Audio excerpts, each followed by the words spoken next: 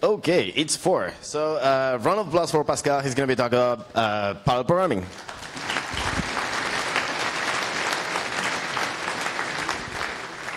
Okay, thank you very much. So thanks for the introduction. So I'm going to talk about the Pargo library. What is Pargo? Pargo is a library that we developed at IMEX Exascience Lab here in Belgium, and it's a library for parallel programming in Go. It's based on our experiences with lots of different other parallel programming exercises and languages in C++, Common Lisp, and Java, and a few others. And we released it under a BSD-style open source license at this URL that you can see right there. And it supports lots of different features for parallel programming. So it's based on the notion of divide and conquer task-based parallelism, which I'm going to explain in a minute. It supports lots of features like parallel ranges, parallel reduction, parallel Boolean functions, speculative parallelism, some concrete algorithms, primarily sorting, so parallel quicksort, parallel merge sort, a parallel hash table for performance, and some parallel pipelines functionality that is inspired by the Java parallel streams that was introduced in JDK 8, but with a distinct Go flavor. So we support contexts, we support cancellation, and we support Go-style error handling, of course. Now, some of you might wonder, why do we even need a parallel programming library for Go? Don't we already have concurrency mechanisms in the language that already give us everything that we need? And here it's important to stress again that concurrency and parallelism are two completely different topics. So what's the difference between concurrency and parallelism? Concurrency, you need concurrency when it's part of the problem domain. That's a really important thing to understand. So when do we have concurrency in a problem domain? One typical example is when you have an airplane reservation system. It may happen that several different people want to book the same seat at more or less the same time. Then you have a concurrent problem that comes from the problem domain that you need to solve somehow. And Go is really good at this. So you have Go channels, Goroutines, all these lovely features that allow you to really solve these issues from the problem domain. You would have these problems even if you wouldn't have multiple nodes, if you wouldn't have multiple cores, if you would have a single box with a single CPU core, you would still have to face these problems and express them somehow as a solution. And it's indeed the case that there are concurrent programming languages in the past that did that. So there's nothing about multi-core or multi-nodes here with regard to concurrency. On the other side, when we talk about parallelism, we're only talking about the solution domain. So these are problems for which we don't necessarily need any form of concurrency, but we may want to use multiple cores or multiple nodes to make them faster. That's the only reason why you would want to use parallelism. And if you don't care about performance, you can go home now. Now, sometimes it gets confusing because, of course, you also want your concurrent programs to be fast. So bringing multi-cores and multi-nodes to concurrent programs actually makes sense. But it's still important to keep these concepts separate in your head. So let's look at an example for a parallel program. So this is a very simple non-parallel program. It's a purely sequential program. It takes a slice of numbers, sums them up, and returns the sum. So nothing in here asks for parallelism or concurrency. It's a purely sequential program, perfectly fine.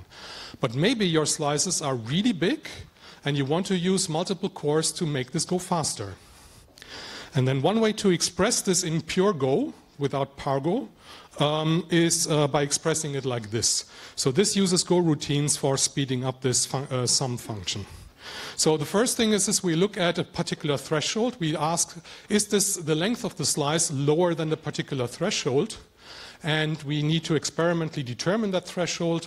And then we know if it's below that threshold, it doesn't actually make sense to use multiple cores because this will be fast enough as a sequential program. If it's bigger than that threshold, then we divide the size of the slice by 2. So we split it into 2 halves. Then we use a weight group, which is a feature that comes with the Go standard library. We tell the weight group we're going to spawn one Goroutine, And inside that Go routine, we're making sure that we tell the wait group that we're done after this Go routine has finished. And in that Go routine, we're building the sum as a recursive call for the left half of that slice. Then we're also building the sum for the right half of that slice, which potentially runs in parallel with the left half. Then we wait for the left half, and then we just build the sum from left and right. That's one way how to express a parallel program. What's important to realize here is that we have two recursive calls to the sum function itself. So in every recursive call, we do the same thing again. Is this now below the threshold? Then we just do the sequential version. If it's not below the threshold, we split it up in two halves again. This creates a task tree. This is what the notion of divide and conquer task parallelism means. So we split up our problem into smaller and smaller pieces until we arrive at leaves that we can do sequentially. Now this looks like a little bit of too much overhead. Why do we just create such a task tree? Why don't we just split it up by the number of cores and be done with it? Well, the beautiful thing about these kind of task trees is that they are very, very flexible to schedule. Let's assume you're on a system. So we're looking at this without the calls. Let's assume we're on a system with 16 cores. Here we have 16 leaves. So each core can take care of one of those leaves. Now assume we have 4 cores. Then each core can take care of one of the subtrees of this tree. So here we already see that no matter how many cores we have, it can flexibly adapt to how many nodes it can process. And if the more cores we have, the finer grained it becomes. But what's even more important is we simplicity made the assumption that each of the leaves more or less takes the same amount of time. But it's very often not the case. Very often the leaves have different run times. This is when you talk about load imbalance in parallel programming, which is a big issue in parallel programming. With this kind of task tree, it's very easy to solve. Some of the cores will just take care of the heavyweight leaves, which just takes longer. And at the same time, some of the other cores will just take care of more tasks until the whole program is done. And this is a very beautiful and elegant solution for dealing with load imbalance. And as I said, this happens much more often than you might think. So task-based parallelism allows for flexible distribution of work over CPU cores. If the typical case, what lots of newbies typically do when they do parallel programming by just dividing the number of the work over the CPU cores statically, typically leads to bad performance and is not optimal. But what I haven't explained yet is how do we actually schedule the task tree? So I just said we can schedule it over multiple cores flexibly, but we haven't yet explained how. So the elegant solution for that is work stealing. So work stealing is a known concept, at least since the 80s, formalized in the 90s. There's 2 really excellent papers that explain what work stealing does. And the idea here is that each core basically looks for work and steals whatever it can do. This has been successfully implemented in many programming languages and libraries. It has been implemented in Silk for C. This is the most famous one. It has been implemented as threading building blocks for C++. It has been implemented as Java fork join library, which comes with the Java default library. And it has been implemented in Go. The scheduler for Go routines in the standard implementation of Go is actually a work stealing scheduler.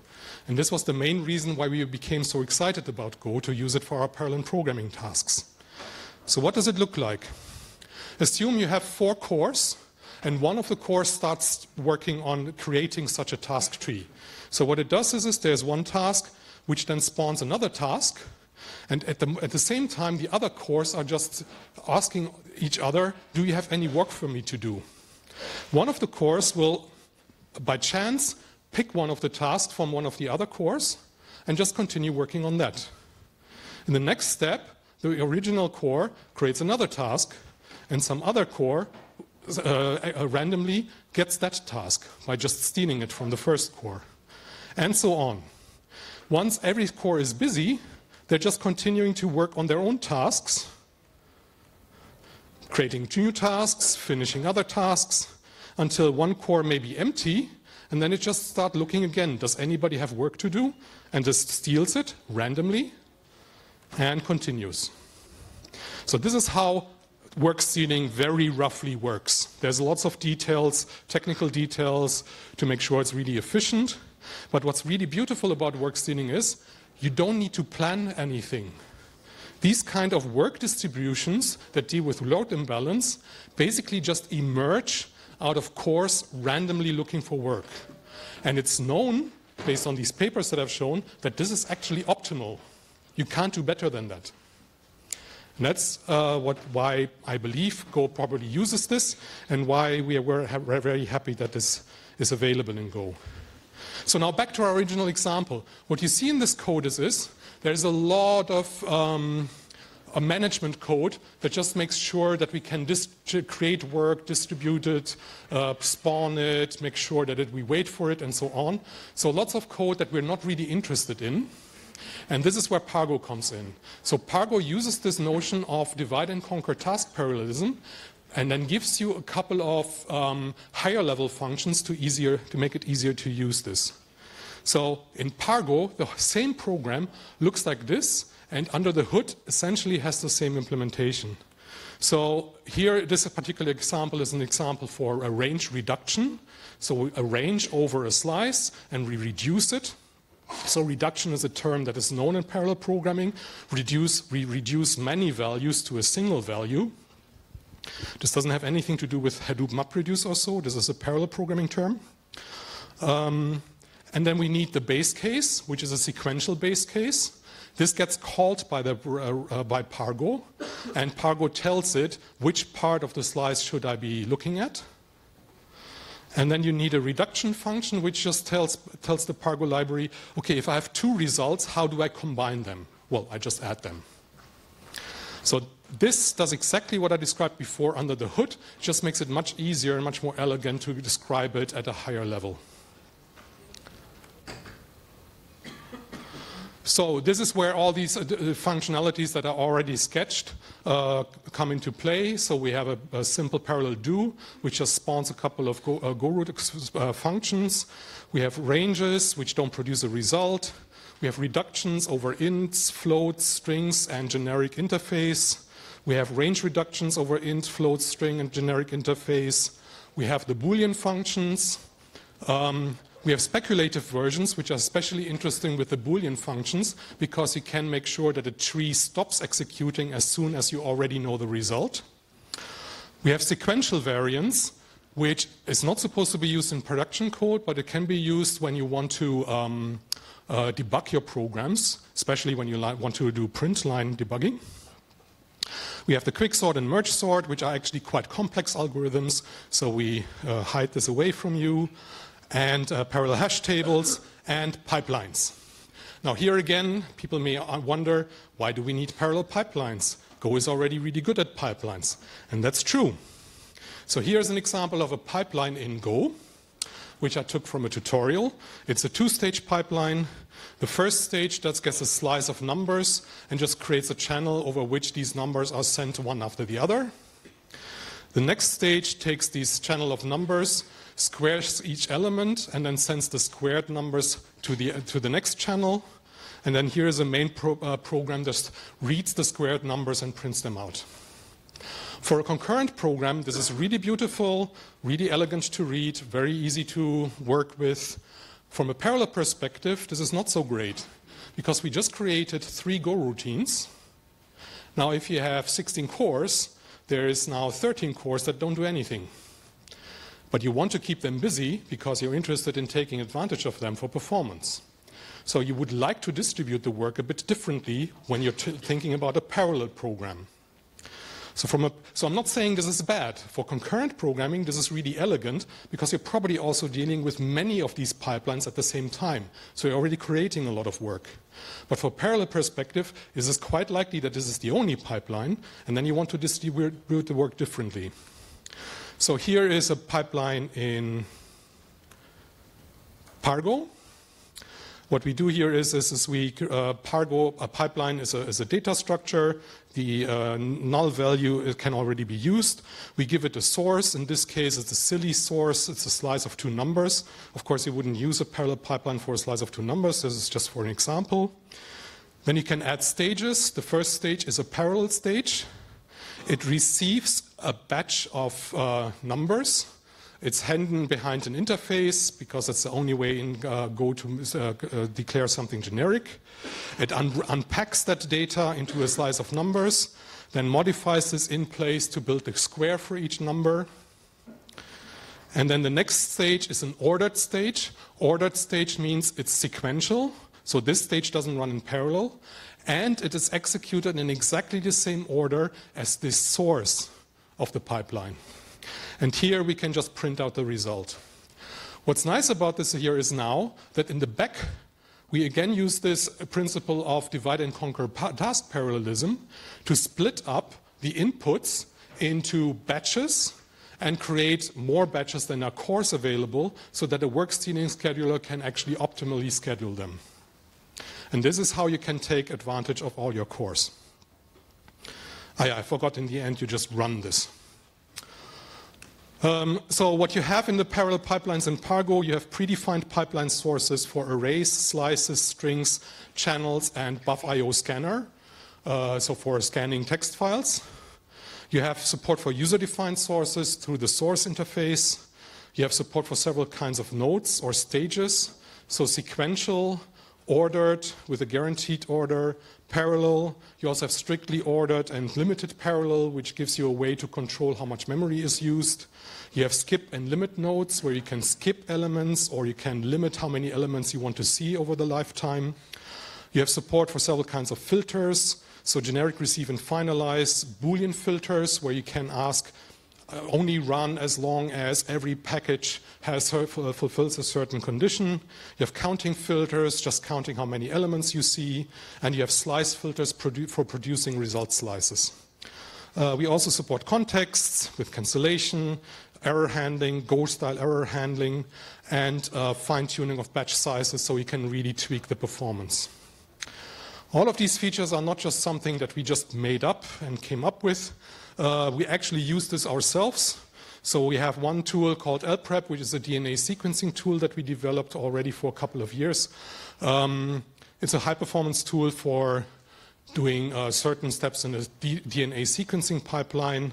It is a multi-threaded application that runs typically something like 10 times faster than the standard tools.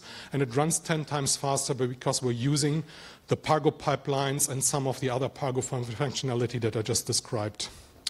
And it's implemented in Go since version 3.0, and it's available as an open source project here at this link. So we're eating our own dog food, and we're making this available so you can also use it in your projects. So Pargo is available at this URL. Documentation is also available, so the standard API documentation and the wiki, which describes the concepts in a bit more detail, which can't easily be described as API documentations.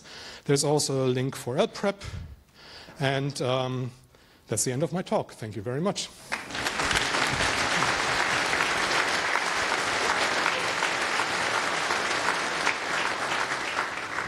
Do we have?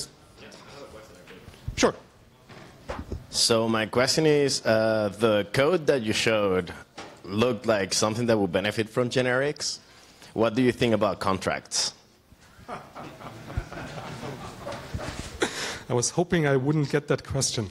I'm not a big fan of generics. And I think Go would be better off without generics. That's my personal conviction. From a user perspective, generics look elegant, but from a library provider perspective, it becomes incredibly hard to write them correct. And I'm not really happy about the current ideas around the contracts, because that was just a hack in C++, that kind of a coincidental hack, like many things in C++. And I don't think we should imitate that in the Go language. That's my personal opinion.